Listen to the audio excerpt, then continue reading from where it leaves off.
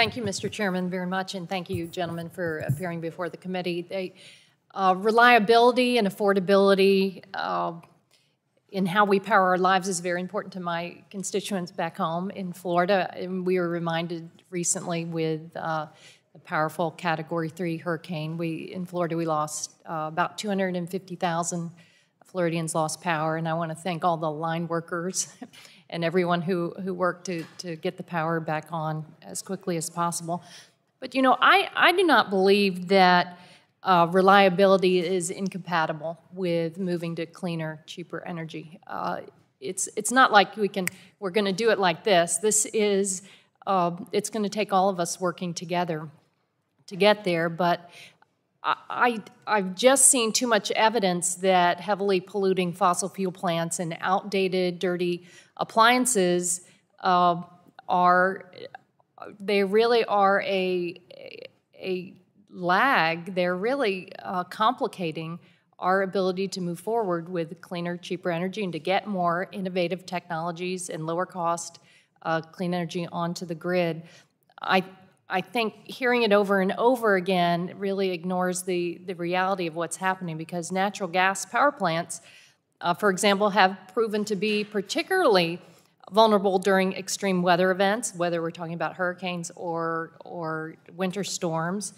And moreover, the high cost of gas is really wearing on my neighbors back home. It is very apparent in Florida because we're touted as the Sunshine State, yet the utilities have kept us really hooked on gas. 75% of our electricity generation in the Sunshine State is gas. And what has that meant?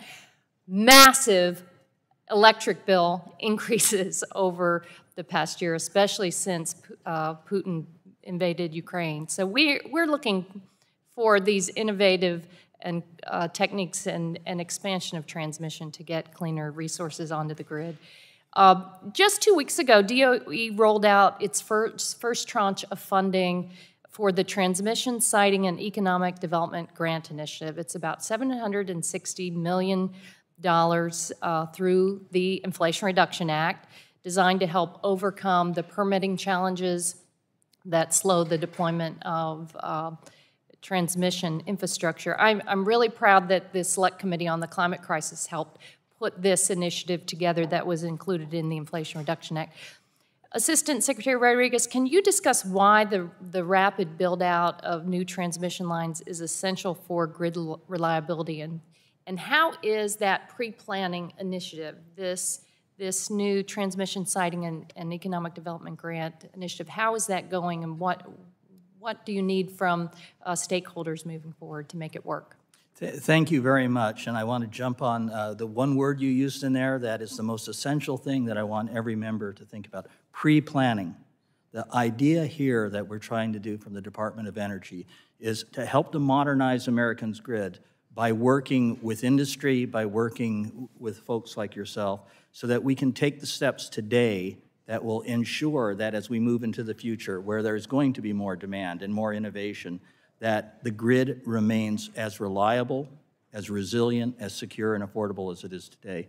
Two things around transmission, if I may. Number one, yes, it is absolutely necessary that we start working on and thinking about today everything from the permitting process, et cetera, for new transmission, for more interconnectivity. America needs a grid where we all can share in the work of reliability. But may I add one thing that I hope, as you all work together on reliability, that you consider as well. There are advanced grid technologies available today that can and should be used to enhance the throughput and the reliability and the safety of existing transmission corridors. We're working on both of those in the Department of Energy. We're working with industry to help prove those out. And quite frankly, we're working with utilities and grid planners to help them get the confidence they need to make these investments today. I hope that you all look at that as well. So how is the pre-planning effort going, the new Transmission, Siting, and Economic Development Initiative? And then I hear you on the grid enhancing technologies. Are you able to work with stakeholders to bring in the GETs, the grid enhancing technologies, as part of this pre-planning initiative?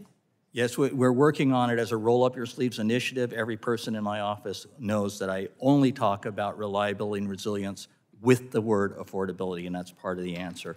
So far, it is going pretty darn well. I am so proud of the sister agency, not agency, sister office and the grid deployment office and the work that they're doing. They are rolling out solutions as we speak, but probably more importantly, helping helping industry to make the investments needed through that. Also, my friends in MESC are helping on that as well. This is a whole Department of Energy approach. We're trying. Can you give us an example, one part of the country or a certain state where you think there's great promise, or you've seen? Oh, I'm sorry. Am I over? Yeah. Oh, I'm sorry. I'll yield back. Thank you. Thank you. That gentle lady's time's expired.